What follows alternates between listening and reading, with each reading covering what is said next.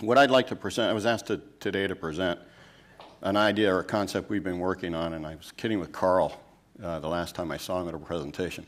I love this, at least this time it's 35 minutes, but I love this thing where they say, you have 15 minutes, tell us about your life's work. Okay, we'll give it a shot. Okay, so we've been working on this for a good while. Peggy Carr is one of the most creative people I think I've ever met in my life. She's a landscape architect. We work with architects, engineers, environmental scientists, those people like that. My background is civil engineering, systems ecology, and urban planning, so I'm seriously schizophrenic. And before I start, I'd really like to just take a short time to give this little anecdotal story that I think sets where we're at, and it's not meant to be funny, but it's meant to pontificate without actually looking like I'm doing that, I guess. So there's a sparrow and a robin, and they're up north, and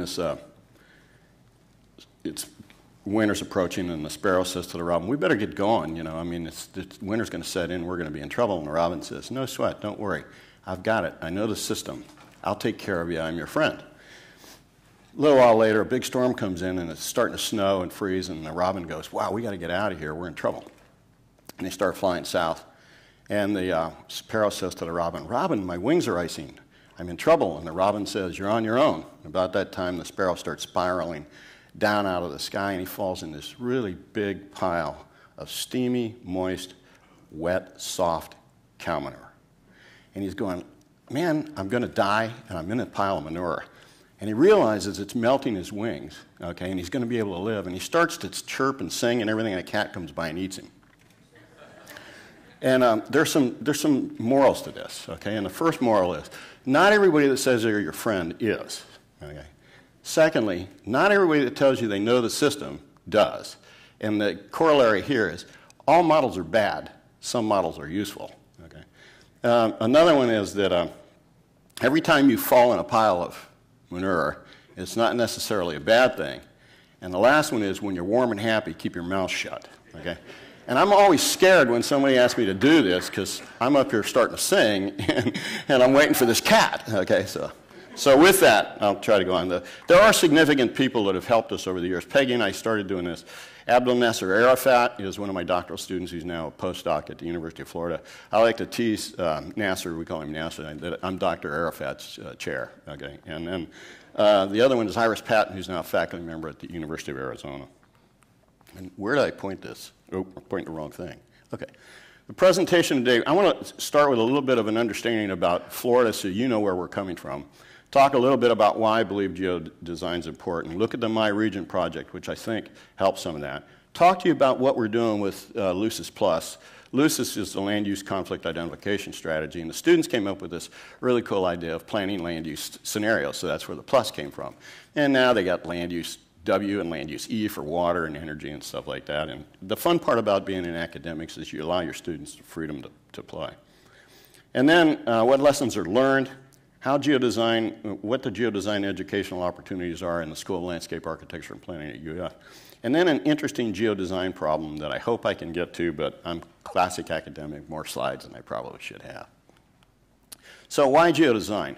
I think it's first and formidably the best solution for this problem that we have that's called disjointed incrementalism.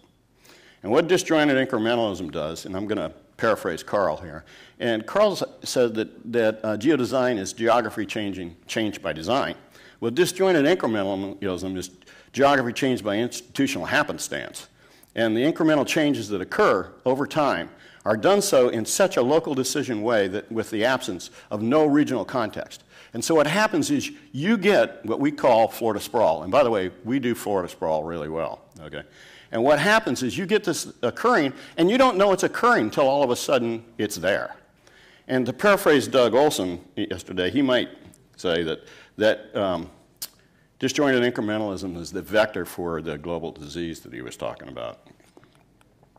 So what happened? How did we get all started? We did a lot of greenways planning and stuff like that. And people started to ask us how land use changed. And then he asked us to take a look at what Florida might look like in 2060. And so we have this way that we deal with, and the population was going to go from roughly 18 million people to 30 6 million people projections. That's not going to change much. Florida has, even with the economic downturns and the housing market doing what it's doing and everything else, Florida is not going to change that much. There will be something changing, but it won't be this idea that people are not coming to the state of Florida for that particular reason. And it's interesting to look at what we did with this is we looked at urban densities, but we looked at them a different way. We started to look at gross urban density. We started to look at what the total population was and what the urban footprint was. And how could we use that? Could we use that in a very, very large regional context, which was Florida? And the interesting part here is in people per acre, not units per acre, not square foot of commercial infrastructure or those kinds of things. People per acre. Alachua County has 1.7 people per acre. In the urbanized area, 1.7 people per acre, okay? Miami-Dade, now I don't know if you've been to Miami. Miami is pretty dense. Miami-Dade is about 15 people per acre. Orange County is about 4. Gilchrist County, half a person per acre.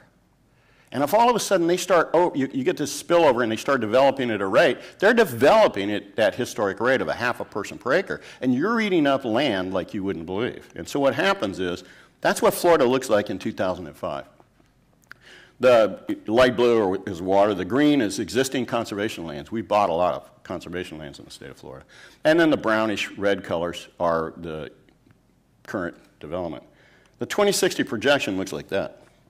It pretty well puts to rest that inverted U that is supposed to be the megalopolis that starts in Miami, goes up to I-4, crosses I-4, and comes back down. The whole peninsula is going to be a megalopolis, by the way, by the turn, unless we do something different. And that means we're going to have to structurally change the way we look at the world and the way we look at government. If you looked at what we did, we actually went from 6 million acres of urban to 13 million acres of urban. We held the conservation lands constant in this model for a reason. They asked us to. They wanted to know what the development would look like on places where they were proposing new conservation lands. And the only way to do that was to look at the modeling structure. So, what is LUCIS? Okay, what does it do? It's a process for land use analysis and population allocation, which comes after the identification, using traditional suitability and to try and identify conflicts. So it's essentially a traditional suitability model with some really nice additions, I think. The My Region project was done for East Central Florida Regional Planning Council, and I want to give Phil Lorian, the director of East Central Florida, who's now retired, and Claudia Pascausis, that's a mouthful, credit for doing a lot of what we did, taking what we did and adding to it, doing some environmental analysis, looking at REMI models for economic data and those things.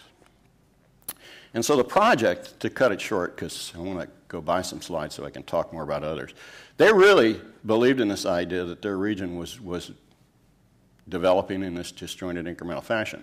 That it was a typical sprawling development within the areas. The views was that it was environmentally unhealthy, the urban environment wasn't efficient, and wasn't particularly exciting. There was nothing about that urban environment with unit after unit after unit with a palm tree in a front yard and some stuff like that that was particularly exciting. Nice weather, not particularly exciting. Of course, if you've been at Florida in July and August, I'm not necessarily sure it's nice weather, okay? So this is what it looked like. And if we kept doing, since the year 2000, the region added 300,000 new housing units and over 500,000 new residents. And it looked like that. In 2050, with some of the stuff we looked at, if we continue to develop the way we do, we'll have built 2,340,000 new units, single-family housing mostly, okay?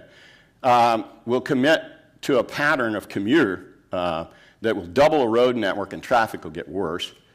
We'll have 344 square miles of sensitive habitat that will be lost to urbanization in just this My Region area, and you'll see where that's at in a minute. I apologize for the thing. And we'll consume 2,577 additional square miles of urban land. And at the time, we don't know what the heck gas prices are going to be in 2060. We have no idea. My Region, the Strategic Planning Task Force had 7 senior members on it, and the regional board had 226 members. As Doug was talking about, you get a chance to interact with people, and these people are real estate agents, they're developers, they're environmental scientists, they're environmentalists, they're planners, they're just interested general public, okay? And if you've ever been in a land use meeting, the 4-letter words come flying. Okay, when you start to tell somebody that you're not going to allow them to develop or do something on their private property the way they want to do it, you can actually have your life threatened.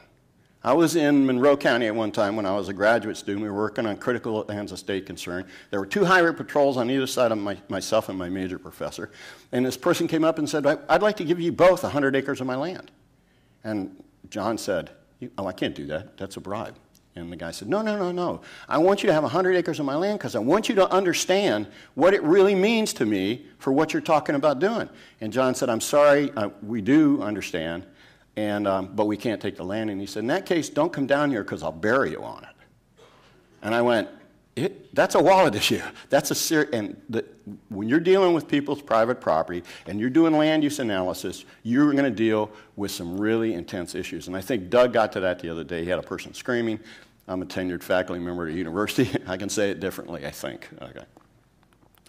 So what did it look like in 2005? The 2005 snapshot looked like this. Now the color, I took these right out of their report, which, by the way, you can go online at eastcentralfloridaregionalplanningcouncil.org or ecfrpc.org, and you can get the summary report for this thing. It has a DVD on it, too. The urban area is 2,600 square miles. The habitat destroyed during that process was roughly 394 square miles. That indicator I don't really understand very well. Green acres, the green areas was about 2,100 square miles, or 24%. 34-mile average speed for what's commutes. 0 miles of passenger rail. $118 billion of gross regional product in $2,000, and the average wage was about $35,000. And the existing urban density centers looked like this. So that's an area. It's 7 counties. It's Volusia County, Seminole County, Lake County, Orange County, Brevard County, which is where Cape Kennedy is, Polk County, and Highlands, Osceola County, excuse me. And one of the areas of interest to later on is to do here, there's a big, huge development that's been proposed down there called Destiny. I'm not sure, way out in the middle of nowhere like that, that would be my destiny. I hope it's not, but the reality is there is that going on. So I apologize. You now know I am not a designer, because there wouldn't be a designer in the world put up a colored map that looked like that. Okay? But what happens is we ran the Lucis process, and we find out that we get conflicts, and I'll tell you exactly how that's done in a second. But it turns out that white area and the black area is preferred for urban use, the way we look at it. It's about 18.8% of the area. Agriculture is about 10.2%. Conservation is about 28.7%, and then we deal with minor and major conflicts for a total of about 2,460,000 acres of land there. And it's in that total area. And so what happens is they began to look at these ideas, and we always deal with a trend, because there are no perfect plans. There's no such thing as a perfect plan. If you don't have something to compare it to, so we start off with a trend, and we compare everything we do to the trend to try and figure out what it is we've got. And if you look here, the description of the trend says most development occurs in suburbs, farther from traditional centers. Most housing is single-story, single-family. They're on 1/3 to 1/2 acre lots. There are a few bike paths and no leafy walking trails. Well, no walking trails. People drive to jobs, schools, doctors, stores, and strip malls. We do strip malls really well. The very young and very old have to depend on people to get them around. There are limited bus services. Commuter run miles in this scenario was 43 miles from DeLand to Kissimmee. There was about 344 square miles of conservation areas that would have been loss-sensitive wildlife areas, about the size of Manhattan.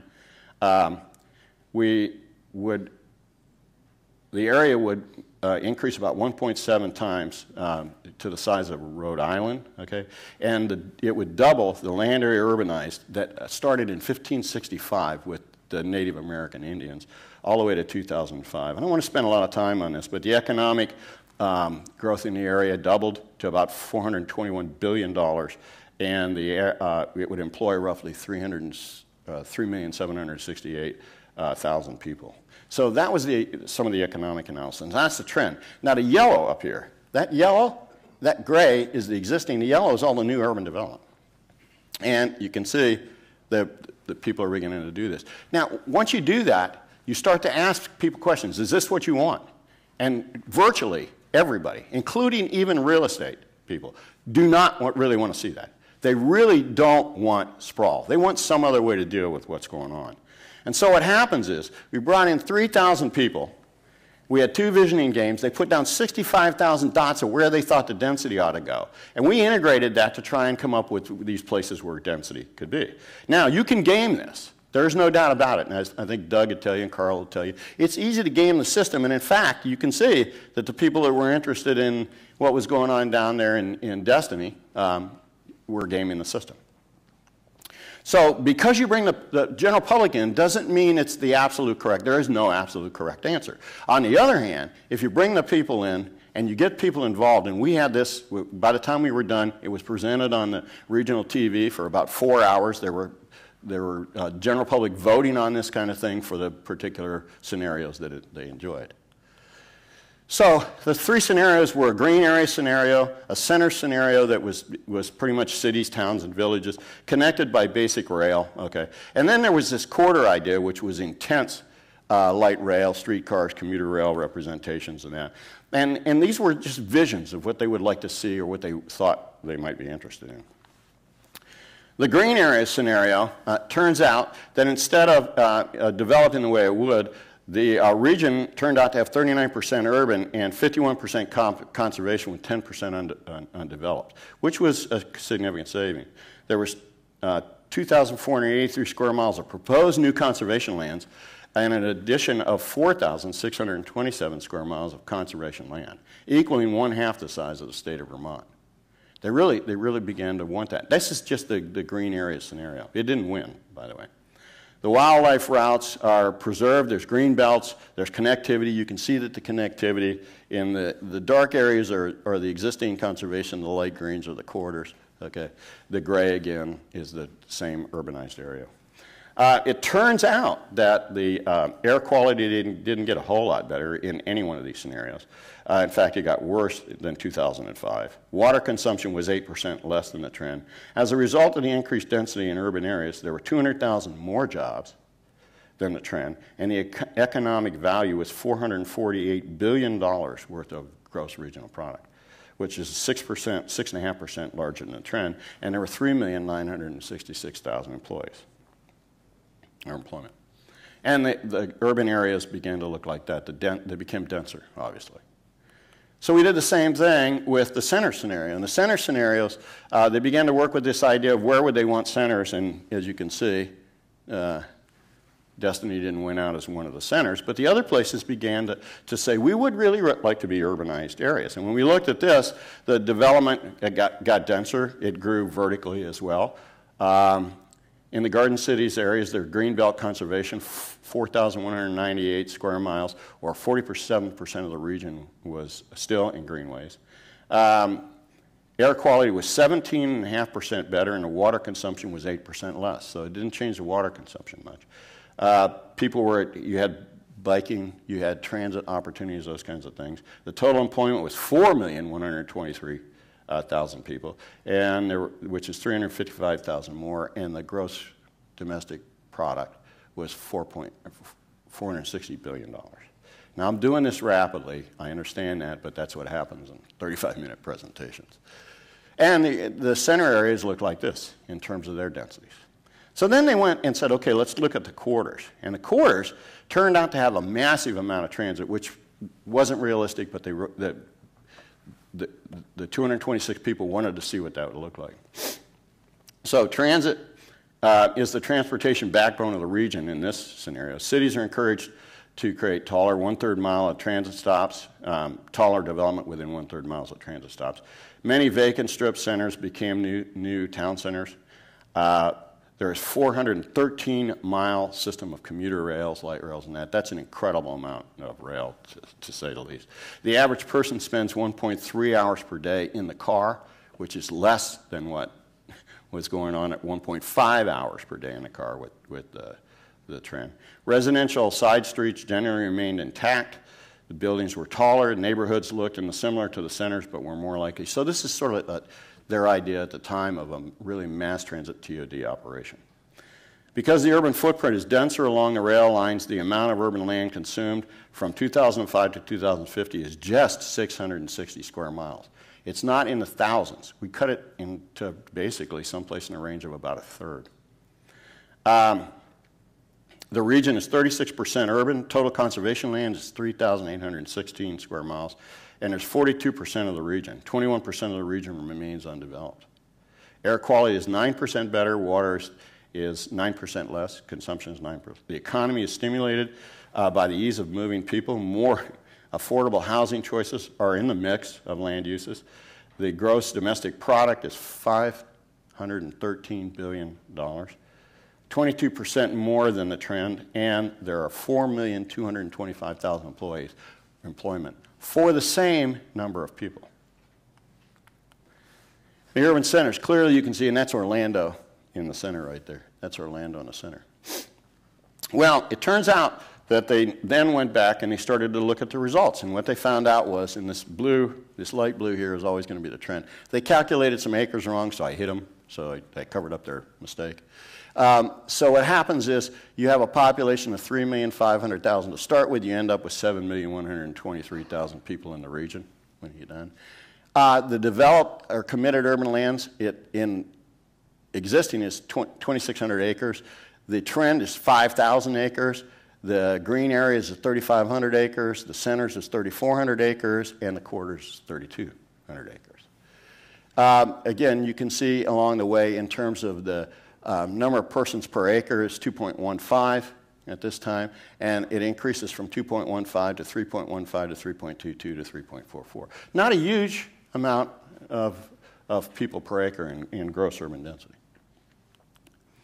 The environmental indicators, it turns out again that conservation lands, there was 2,144. The trend didn't add any existing conservation lands, and by the way, the state of Florida has just stopped its land purchase at this particular time because of the economy, so they really aren't buying lands now. The green acres has 4,600.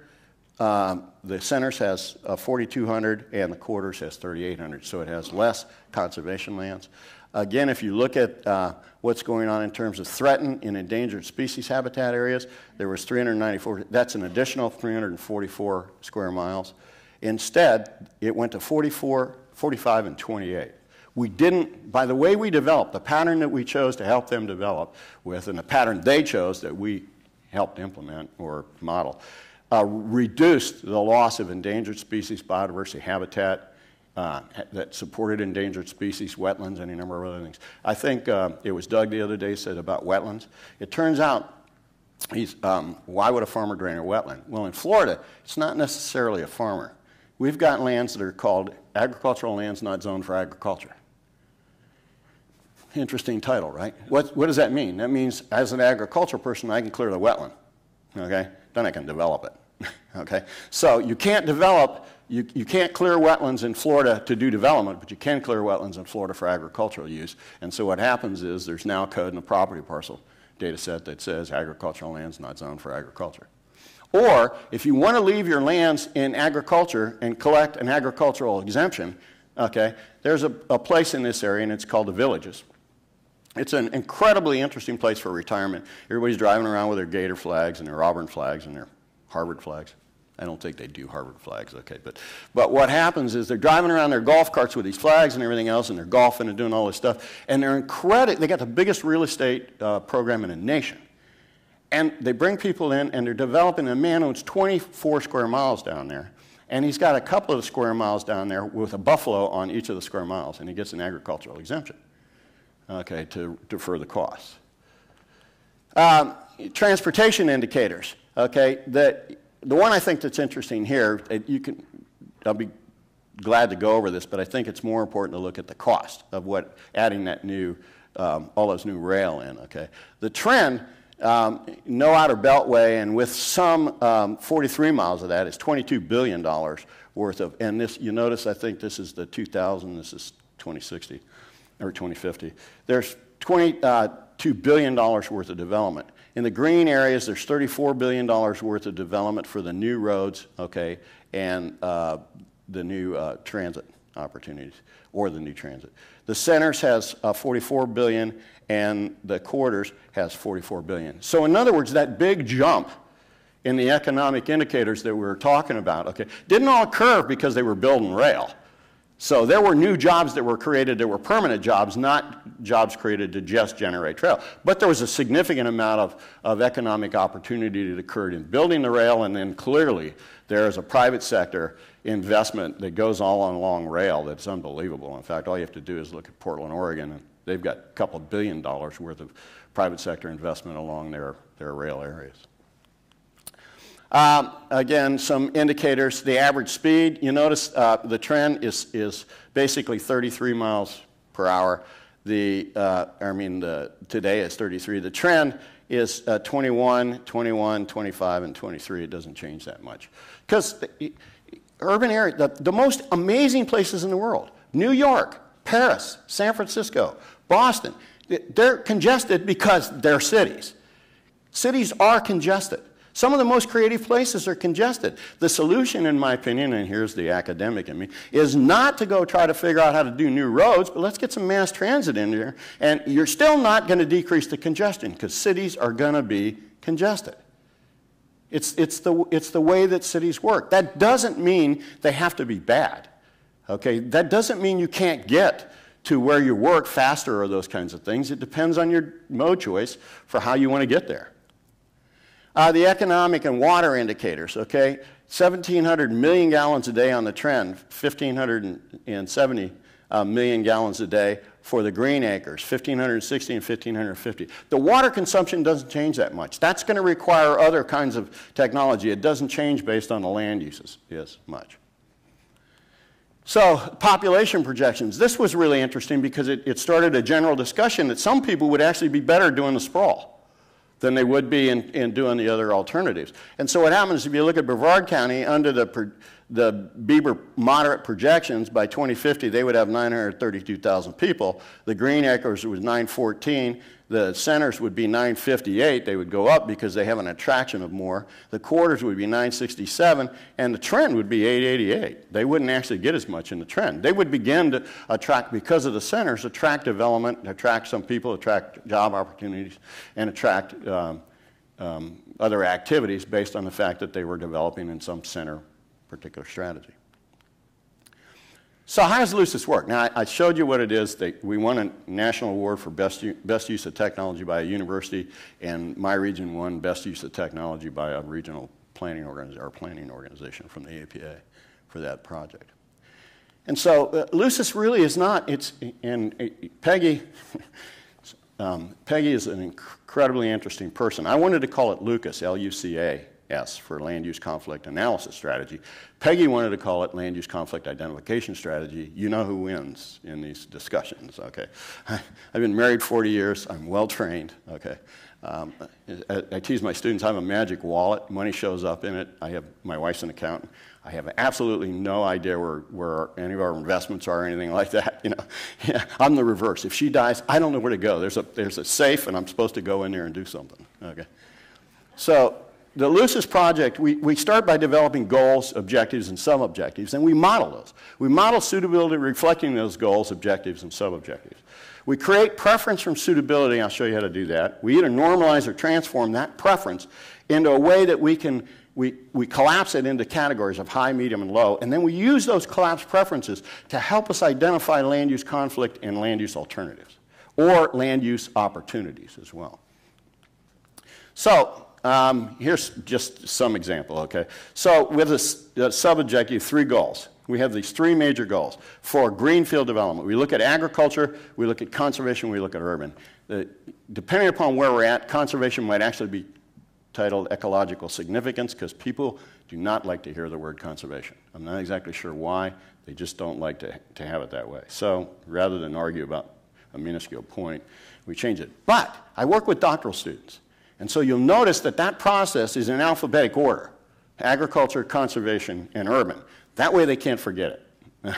Okay? So when we're dealing with these numbers, the reality is keep it the KISS method. Keep it simple. And so we model things like multifamily use. We model single-family use. We model commercial, retail, service, industrial, institutional, entertainment. That's just in the urban area. We model biodiversity, species biodiversity, habitat biodiversity, surface water, underground water.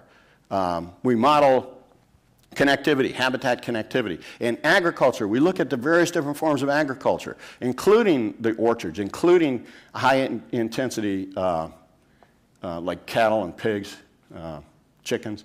We model low intensity, the horses, the horse farms we have, and those kinds of things like that. We modeled each and every one of those. There's 500 different models, I think, in this.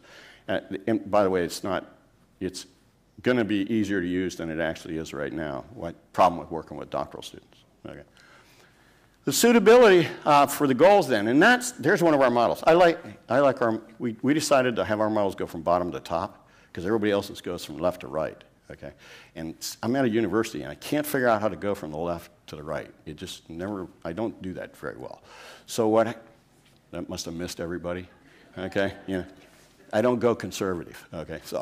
So what happens is we model this, and this is the noise for single family. And what you look at is we're looking at airports, the regional parcels. What kind of parcels might generate noise? Active rail, interstates, major roads, power plants, water treatment facilities, sewer treatment facilities. This is a deterministic model. This is not a stochastic model. I don't know how many times I've gone into a land use meeting and I've said, in fact, we'll do it right here. How many of you would like to live next to a prison? Oh my God. How many of you would like to live next to a prison? How many would like to live next to a sewage treatment plant? Right? You run a stochastic model, those are going to come up not significant. Nobody in here except Carl said he would like to live next to a prison, okay? I would suggest that's a significant variable, and the way to deal with it is these deterministic models. So now I'm going to have to go real fast because I have 5 minutes. That's what that model looks like, and it turns out that up in Seminole County there's a lot more noise. So we look at the standard stuff.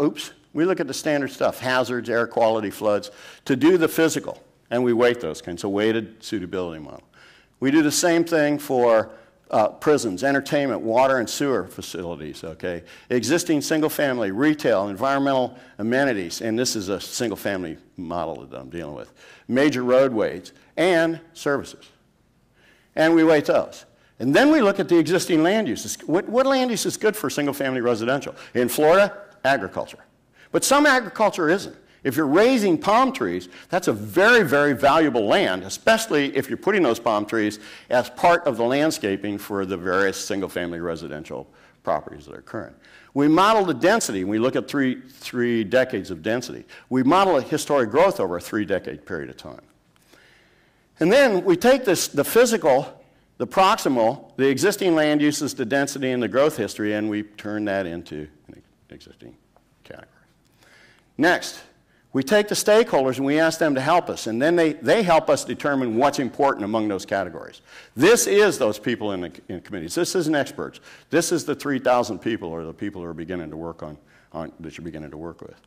And when we're done with that, if this goes forward, you get an urban category. Now we have urban, we have agriculture, and we have conservation. We also have single-family residential, multifamily residential. We have all those available. And so what happens now is we can collapse those. And one way to collapse those is you can just do these natural breaks. You can collapse what you've got in that raster. We do raster and vector. You can use natural breaks. You can use manual method. You can use equal intervals. I've become a proponent of equal intervals. I used to be a proponent of standard deviation, but I've become a huge proponent of the equal intervals. It keeps everything in the same scale much better. When you get done with it, you take this kind of a thing and you begin to drop it into 3 categories, where the green is high preference, the yellow is low preference, and the yellow is moderate preference, and the red is low preference. And so that's what a natural break looks like, and you can see between those 3, just trying to give you this idea, it does matter how you do it. The next part of this is we identify the conflict, and this is simple. It requires math. Anything you do with rasters requires some kind of math. So we take the ag categories of 3, 2, 1 and multiply them times 100. This is graduate level PhD math. Okay. You take the 3, 2, 1, you multiply it by 100. For the conservation, okay, it's ACU. You take the 3, 2, 1, you multiply it by 10, and the urban, you leave it alone. Now you add them all together, and you end up with numbers that look like 3, 3, 3. That's a high preference in all 3 of those categories. That's conflict. Okay? Where you get a 3-2-1, you have a high agricultural preference, a moderate conservation preference, and a low urban preference. Okay? Probably not going to develop really quickly. So you end up with 27 categories. I'm not going to go through all of them, okay? But what happens is you can see that that gives you a really, really flexible way to look at things on very incrementally small areas. The next one is you try to keep it in the same category. So now you're looking at commercial, multifamily, and retail for mixed-use opportunity, and you can do exactly the same thing. So now inside of urban areas, we can begin to look at what we've got for mixed-use opportunities using exactly the same thing. And I love the 1-1-1s. Everybody goes, why the 1-1-1s? Yeah, it's a major conflict, but nobody cares about it, okay? It's the or a major opportunity, and nobody wants to be there. 3-3-3 is a high preference. If I'm looking for mixed use, that 3-3-3 is a really good place. So one of the things we do next is we start to do scenario development. And our scenario development turns around and says, let's look at mixed use redevelopment. And the students love these ideas. Well, it turns out, I guess the dashboards are these spreadsheets too. And so what happens now is we create spreadsheets. And we'll do something like use census blocks and transportation analysis zones, because the person who was from California the other day got up and did this presentation and said, I have to know stuff in these really little areas. Well, we have to be able to summarize it back up. So all this locational stuff helps us summarize it back up. The next thing we do is we add in that conflict. Right over here is the conflict. And we add in the suitability levels. And after the suitability levels, we can add in the acres that we're working with and the actual parcel acres. We have parcel IDs, so we can flip back and forth between the actual vector data sets as well as the raster data sets. And from there, we use this allocation by year and population employment. We can allocate employment, we can allocate population, we can do it by year. We have gross urban densities and those kinds of things. So we jump into the spreadsheet mode. And that spreadsheet's pretty interesting because it's got 5.5 million records. So you've got some real interesting suitability out there, and you've got it at a small scale. And I got a feeling I'm about ready to go off. So here's the redevelopment mask. I'm going to go for one more minute. I'm going to pull Carl and go, stop it. Okay, so. And what happens is now I can look inside the redevelopment areas for the mixed use, and that right there is redevelopment commercial. This is redevelopment retail. That's redevelopment multifamily. You put them all together, and I want you to look, oops. I want you to look at this area right in here, okay? The redevelopment retail, the multifamily, and right here, you can see there's those points. It automatically comes along and tells you where your mixed use opportunities are best. We put it together with Greenfield.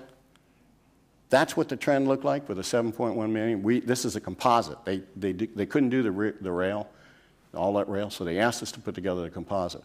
We put it together the way I just described.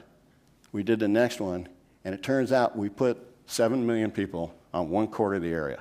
We saved the entire ecological plan, and we never even really had to run into conflict with any of the ecological areas. Now, if you go to a land use meeting and you walk into that meeting and that large developer has that land out there and you go, we just saved all that development on the land you want to develop, they're not necessarily happy. Do you want me to quit? Okay. This is a very interesting mix. We can take that and try to figure out what would be the mix when you did it. So this idea of if you believe in suitability, we have commercial, retail, and multifamily, we can come up with what a commercial mix looks like. Look at this area, and this area. That's the commercial percentage. That's the retail percentage. That's the multifamily percentage. So watch this right here. That's retail, that's multifamily. It's not really good for retail, but it's really good for commercial. There's commercial office place and mixed-use residential opportunity in that whole entire area right there. And we know what percentages that development might look at. This is a new way of doing proximity. Those are all the multifamily units in the area. That's all the commercial opportunity. There's all the transit centers on the rail, I mean not on the rail, on the bus routes, okay? And we now look at walkability to those areas, and then we do network analysis to come up with network accessibility from all the multifamily units to all the commercial activity. That's built into the model. And so, lessons learned, and this is where I'll stop for you. Regional urban form can be determined using GIS. It really is a matter of using technology. Regional geodesign models can produce results that are summarized to local areas, making geodesign proactive, flexible, and community-based, and I took that directly from your work. Existing land use plans can be compared to multiple regional geodesign scenarios and assist decision makers. Regional geodesign allows the development of policy alternatives that do not restrict design creativity. I'm going to say something affectionately here about architects because I'm an associate dean in a program that has a lot of architects.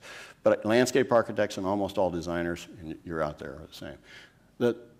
Most of those schools are called schools of architecture, okay? So that's SOA, okay? Well, anybody ever watched the program Sons of Anarchy? If you've ever been in an architecture faculty meeting, you're not going to go to a designer and say, here's a form base, I want it to look this way. It's not going to happen. You have to allow them the creativity to practice their profession, but you have to have some kind of regional context that guides that. This process, I think, or hopefully this process, is useful in that particular method. Planners and urban designers can analyze and identify important regional parameters and still allow designers the freedom to create exciting urban spaces. And regional geodesign has the potential to change our antiquated, disjointed incremental development policies. And if we do that, we've done a really big thing in geodesign as it is. Thank you.